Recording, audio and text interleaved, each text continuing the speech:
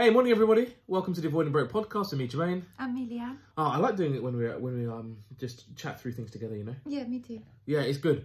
It's good. I think times have been quite strange because it just feels like a little bit like it's moved quickly. I think a lot of different things to actually accommodate and respond to, maybe as well. I'm not sure. What do you think? How's the last few weeks been? I think busy. Yeah? I think the past few You look a months bit have been stiff busy. as well. Loosen up. I'm trying to be close to you. Okay, that's very nice. It has been busy, and I think definitely in terms of the world of money, finance, and also, you know, thinking about the impact on mental health, but certainly where it comes to money, finance, economics, it's been, I feel it's been a really tricky last few months. Yeah, it has been, and I think no matter how much we kind of think, oh, you know, you can try and look ahead and see these things coming, it still is tricky when it actually happens. Yeah, and you know, when we say see things coming, let's just go into that a little bit, right? So I think for today, one thing that's definitely been on my mind, and I think we should just discuss that on this week's segment, is the impact of the current economic challenges that we're facing domestically, that just good, decent, honest, ordinary people are facing, and kind of a little bit about what's kind of got us there. What are some of the big pressures that we're facing, and, you know, thinking a little bit about how we try to fight our way out through the other side. Yeah. You know, what do you think? I mean, you know, just take that question from the top. So kind of what's got us here, I think kind of inflation is the big one, isn't it? It's the impact, the long impact from obviously the times that have happened from COVID and things like that, and everything that's going on in the world. Energy prices, food prices, just everything is going up. And I think that while we may have, like we were saying before, we may have seen this coming, but the actual extent of it and the fact that we don't know when it's going to end, when the price is going to start coming down, when is energy going to get a bit, when energy price is going to come down. I think that is what's really tricky at the minute about it. Yeah, I agree with you on the macro points. When I think about just good, normal, ordinary lives, though, I think we've just had some massive blindfolds on, and have been completely scammed on one hand, but also ignorant on another. And I'll tell you what I mean, right? Because I know what you're saying about the macro points, but I'm like normal guy. You're economist, I'm normal guy. So for me as normal guy, we have been spending like mad. Normal people have been spending like mad. Yeah. And we've been spending like mad in an era where we are not seeing money come in. Like, if I look at the majority of people that I know, you are not seeing your monthly wage, because most people are monthly wage earners, you're not seeing it increase. If I look at people who have been on furlough, they are, or any kind of like income support through this COVID period, they're still spending heavily. Yeah. And I think one of the reasons for that is we've lived through a time since the financial crisis of low interest rates. Credit's been cheap, so you can keep spending. And yeah, but maybe I think that's a factor. But okay, here's a thing that I'm trying to test a little bit, right? Okay. When you came through COVID, for most people, you would be bored as anything. Because what actually happens, right? When we're social animals, we're used to social interaction, that engagement. Yeah. We're used to going out, going to the pub, going to a park, going for a meal, whatever, it doesn't matter, going on holiday. Yep. Since then, let us actually be very clear about what's been happening. Not try and dress it up in economics, but be really clear about what's been happening. We have all been stuck at home with only the internet to basically keep us company. Mm. We're spending time with our spouses who are also just stuck on the internet. Yeah. With our kids who are spending time stuck on the internet. And if we're not just using the internet for entertainment, we are using it to fulfill our needs and desires by spending it on random stuff. And it's so easy to tell ourselves stories as well. I know that I've done it several times during the lockdown period where it's like, oh, you know, I'm not going out for dinner, or I'm not buying my coffee so I can afford to buy this, or I'm not going on holiday so I can buy all of these other things. And while that may be true, I think us as human beings, we aren't usually very good at kind of being accurate about what we. No, we're terrible. You're dressing this up so much. I don't understand this, guys. You can tell I've had my coffee this morning. I don't think this one has, because you're dressing it up. That is honestly, that's part of the scam. Human beings are absolutely programmed to be wrong. 100%, we are programmed to be wrong a huge amount of the time. And through this last time, and the whole point of the reason I'm trying to stress this now is because in order for us to get past something, we need to acknowledge it first. Yes. The whole point is that we have been operating in incredible bubbles. The vast majority, I'm not saying everybody clearly, but the vast majority have been operating in incredible bubbles where we have let a lot of loose behaviour come in. We're no exceptions, by the way. I think some of our behaviour is very loose. Yeah. It needs to be tightened. But we've got to understand that we are programmed to be incredibly wrong. We are operating at a time where we do not have the resources to necessarily back up all the decisions that we're making. Yes. And we have got no path out of this. So you can say we don't know when all these prices are coming down. We've got no path out of it. I'm not saying things will always be as challenging, but I just want to be very honest. We have got no path out of the current macroeconomic challenges. Tell me if that's wrong. No, it's not wrong. So then we need to acknowledge that properly. Yes. We need to acknowledge it. Honestly. Right. So just think about what we do. Look, you look like you've just been, you look like you're windswept or whatever the phrase is, huh? Not at all. Like, oh, cool, blimey. God, this sounds a bit tricky, Jamain. Well, it's tricky, isn't it? No. It is tricky. It is tricky. So look, let's have a think about some of the things that, you know, that are on the horizon that we think we could address quickly. These may even be things that we look to address ourselves. I mean, give me a sense. What are you thinking? The two big things that come to my mind is stop ordering takeaways. Yeah. Because it's just so easy to do. It's just right there on your phone. And also the other one is with our energy bills. So yeah, energy bills at the minute are scary.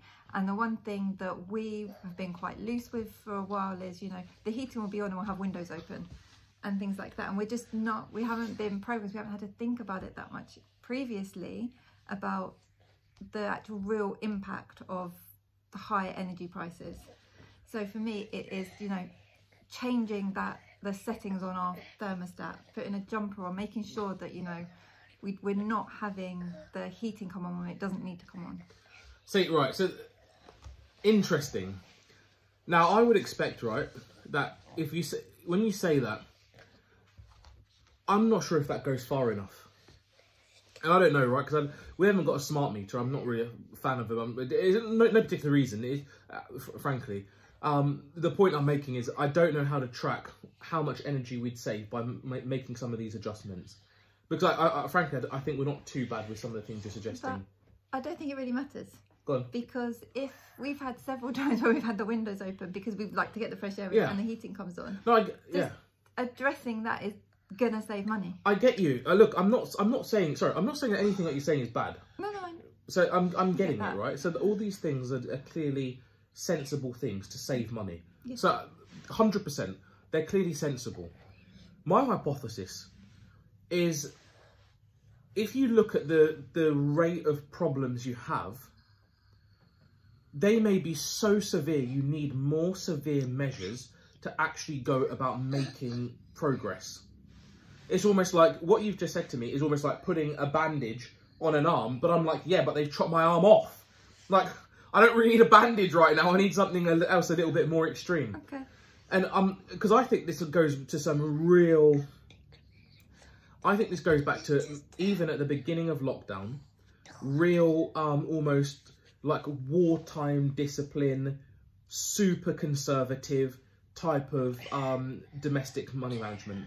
You know, I'm talking literally full audit of every single pound that goes out and everything that comes in. I'm talking about breaking everything that you do down to make sure that you're clearly, you've got your very clear pot that goes out on your core household running expenses. Yeah. You've got to be saving a little bit because I think you're good, and it needs to be a decent percentage of what you earn, 10, 20%. It's got to be something like that. You want to maybe invest a little bit, but maybe if you're going to invest, I think you're investing at the lower end of things. I think you're investing kind of like 5 or 10% of what you're bringing in.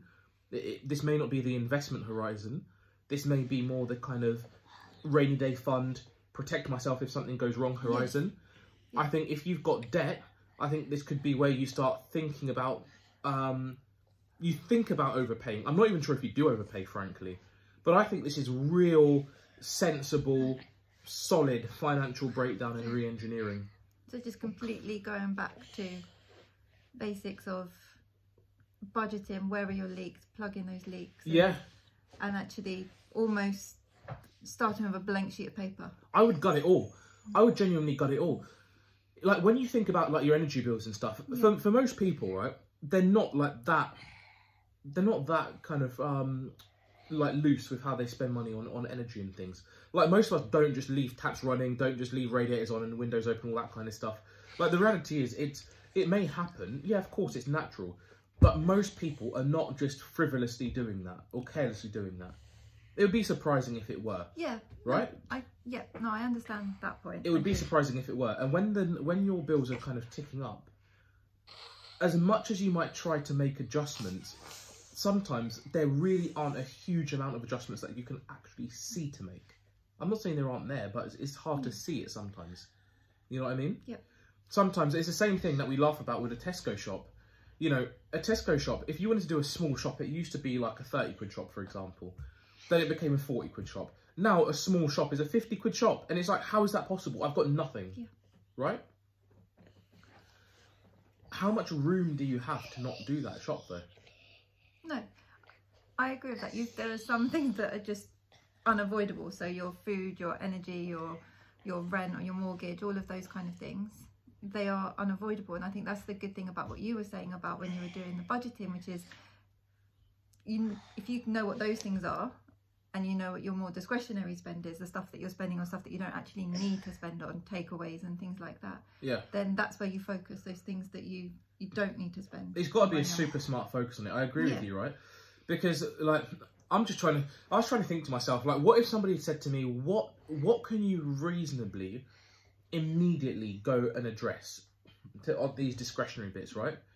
And I think when you look at stuff like, and I'm not trying to encourage anybody to kind of like live an overly basic life, but I think sometimes when you're in like almost like wartime conditions, you've got to realise how privileged you are, and you've got to try and rein it back in. Yeah. So it's like if we've got, say, like TV packages where we've got every movie and every sport, it's not necessary. Like clearly you will be okay and survive without those channels, for example. Yeah. That's a massive saving. It is. Oh, and guys, actually, it's worth me saying, I just realised, so we're with Virgin Media. I was looking at our bills, and our bills have gone up by 10 quid. I thought, I'm sure this should be lower. What Virgin Media had done, so I had agreed a package. I know you're laughing. Look, this is important. We had agreed a package, Virgin Media, and we had a discount on it. They reduced the price of our package by a small amount, and by reducing it, they then decided to remove the discount because they said we made changes to our plan. So I'm on the same package. I've never, ever, ever called up and changed it. But they reduced the price of the package by a small amount themselves, and then they removed my discount, which was bigger than the cost of the reduction. And so all of a sudden, my bill goes up, and I've never touched anything when it's all their adjustment. That, for me, is unscrupulous. But I think you've raised an interesting point as well, which is that we need to be scrutinising everything. 100%. Now, bank statements, yes. Bills from your utilities, from your broadband, TV, all of those things. Any single thing that comes in where they're asking you for your money, you scrutinise it. 100%. You know, guys, we have got to be watching this like a hawk. Because that Virgin Media adjustment, I don't think many people see if they pay by direct debit. No, you may not notice. And what's worse is that I used to keep my account in quite a bit of credit for, it was mostly for budgeting reasons. And that's fine. But I did not notice. They made this change slyly in December. Because my account had always been in credit, I'd never noticed. We only went into paying by the full direct debit now, March. And then it's like, hold on a minute, this is not what I should be paying. So as it stands, they owe me money and they've got to make a correction because of what I believe is some shady business, because there's no reason for them to change my contract when I've never authorised it. That's a good example. Yeah. Watch for the same thing with any telecoms. So look for your mobile phone, look for your TV, look for your broadband. Yeah. Watch it like a hawk. It's so true, because even when like on your mobile phone, you may see a charge and you think, oh, okay, yeah, a couple of pounds here, a couple of pounds Scrutinise there. everything. Everything. Challenge everything, scrutinise everything, question everything, push back on everything. Yep. Same thing is going to come through with stuff like car insurance And I can't say so much about car finance. Although, look, guys, if by now you're listening to us and you've got car finance, what are you doing? I know some people obviously need car finance, but just play smart, you know? Yeah. Play smart. And don't be afraid to drive a Nissan Micra for a couple of years rather than driving an Audi or a BMW or whatever it may be. Just don't be afraid to just live humbly. In the long run, it will pay off, I think. Because right now is not the time to be driving the supercars. No. Fair? No, yeah, I completely agree with that. And I think one of the big things about this is you don't want to give yourself stress, especially in these times, by trying to overstretch to have a nice car or whatever. That just causes too much stress. So. Yeah, I think what you've made is a super important point. I'll rephrase it slightly because I think your point is so important. What is likely to happen right now is we will all experience a more hidden, almost covert kind of stress. Because no matter what happens, unless you are incredibly well off so that you have no worries at all and you're not impacted by the economy, you will face some kind of pressure that you did not face before. Because all the challenges we're having and the level of wealth reduction is becoming more widespread. Yeah. So you'll have stress, and it's about keeping it low, reducing it where you can. Definitely. It's not about not giving it, you know what I mean? Because you're going to get it. Oh, I completely agree. You're going to get it. I think you're going to get it. And also, even just the mental knowledge of knowing that you are taking steps towards helping yourself can help relieve that stress as well. 100%. That action, you're taking control. I'm such a big believer in that. Helps keep your stress levels down and help your mental health. 100% important. And these are things that are absolutely critical. Guys, we've got to be really waking up and smelling the coffee a lot more. And this is something that we were saying right at the beginning of COVID, and it feels like we've come full circle. Whereas it seemed like we had a relatively better time in the last few months, the reality is our money, our finances, the economy is not supporting that. That is not accurate based on what we're seeing, right? So it's absolutely essential that we recognise that. Like, don't lie to ourselves. It's the worst thing that we can do. Yeah. We cannot lie to ourselves. We've got to see. And you're not getting any help. There's no point looking at any kind of there's no point looking at any interventions where you're going to get help. Most normal people just don't have that at all. Not at all. Yeah. So you've got to fight back. We're encouraging you. Scrutinise everything. Unpick every bill. Look at every single little luxury that you're enjoying and really ask yourself, can I cut that in half? Yeah. For example, just start there. Can I cut it in half? Can I reduce it? How can I start bringing things back in? I remember vividly, we sat right where we're sitting now and we spent hours re-engineering our finances. It put us in a good position. We worked through really well and sensibly, but we started to loosen up a little bit more. Yeah. We're starting to believe the hype. And I'm telling you for free, as somebody who's making the mistakes, it's not going to work out. It's not going to work out. Now, we're saying that and sharing this message because if we can start to reorganise ourselves now, we've got a chance of actually being a bit more resilient when the real pressure comes. Yeah. Right now, times aren't really pressured. They could be a lot worse. It could get a lot worse. Yep. Yeah. Definitely. It could get a lot worse. So it's all about, guys, trying to make sure we're as well prepared as we can be for the challenges that may come. Yeah. You know what I mean? Most definitely. I think that's it. I think you've hit the nail on the head there. It's like, whatever that means to everyone, yeah, just make sure you get yourself prepared. Yeah, and look, it's worth us all listening, thinking, sharing what we can do to kind of really reconfigure them finances. Yes. You know, if you're listening and you've got ideas, just share them. Every media channel, you already know this, right? But please share them. I think for us, I'm gonna just be stepping through the bank statements. Yeah. And looking at everything. You know, you've already made a few good points, Leanne, around our discretionary eating out. That's a big waste of time. You've made a point about our utility bills, and I trust you more. Frankly, you're the one who runs all our utility bills forever. So I will listen to you. You're clearly telling me that I'm doing something wrong, so that I'll sort that out. But there are going to be loads of other things, guys. There are. Subscriptions. That's a killer. Even driving where you could walk, like if you're going to like your local shops or something like that. That's such a good point. And you drive there because obviously it's quicker. Such a good point. You don't want to walk, but actually petrol prices are ridiculously expensive, and those short journeys can add up. Brilliant point. Yesterday I went out. I had to pop out, and you thought I was going to drive. I did think you were going to drive. I decided to walk. I listened to an audiobook. I met with, spoke to, and fully engaged with 3 of my wonderful neighbours. I saw my brother-in-law and nephew and spoke with them and said a couple random hellos on the street. Amazing. Yeah, it's not brilliant. You saved money, but you've had a much nicer experience. Much nicer experience. Yeah. Much nicer. And we saved some money. Yeah. What then happened is I had to go out a little bit later. I had to drive because this is a much further journey. Filled my car up, and what I used to pay for a full tank of petrol is what I've just paid for half. Yeah. What? Sorry, what? Literally, I put this thing in and I kept seeing the money go up. I thought, hang on a minute. What exactly is going on here? Yeah. When is this going to stop? It's crazy. Look, guys, these things, these little trade-offs, they may sound really simple and silly, and you might look and say, oh, yeah, but that doesn't make a big difference. Look, I promise you, I can tell you definitely from what we did last year, it definitely makes a difference. That's number 1. Yeah. Number 2, it's going to be necessary because most people haven't got the money to withstand not making a change. That's a fact. Most people have not got the resources to not make a change. Yeah. Right? And you want to make the change early before it becomes too bad, too difficult. Because this is hard to change. Like you were saying before, we are rubbish at kind of really knowing what's going on, and we tell ourselves these stories. And making change is hard and it takes a long time. So you need to practice from now. 100%. And look, guys, that's the message. For me, this is not a message of pessimism. No. This is one of optimism. This is look. This is just simply saying, look, let's just wake up. Let's see what's right in front of us when it comes to where we're living, how we're living, pressures we're under. Let's see it clearly and let's get moving. That's all it is. This is an empowering feeling. This is all about us putting ourselves in the best positions we can be in life. And we're doing that for ourselves and for our family. Yes. Look, here's the funny thing. We've been recording now for 20 minutes. Our little boy's sitting just right opposite us, lying on the table. He's now smiling at us. He was reading his books. But, you know, he's brought in. We're all trying to avoid broken. We're all just trying to do our thing. And this is what it's all about.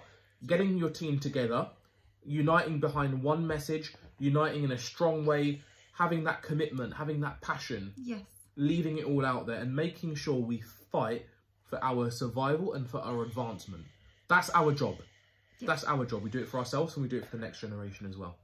Yeah? Yes. Cool. All right. As you said, nails hit on the head. So let's roll. We've got things to do. It's Mother's Day. Happy Mother's Day to all the mothers out there as well. Definitely. Thank you for all you do. Blessing us with the biggest gifts that life can ever give us. Are you getting emotional? No. Right, I'm gonna go and look after this mother because she's done a great job and she's given me a gift that is priceless. This priceless gift over there. He's currently looking, frowning and saying, "Daddy, I want to get off my chair." So we're gonna roll, go and have our nice family Mother's Day. Have a wonderful Mother's Day, everybody. Have a good time avoiding broke. Let us know your thoughts, comments, feelings, advice. Give us some advice as well. We'll always take that. We'll see you soon. Okay. Yep. You take care. Cool. Bye. Guys.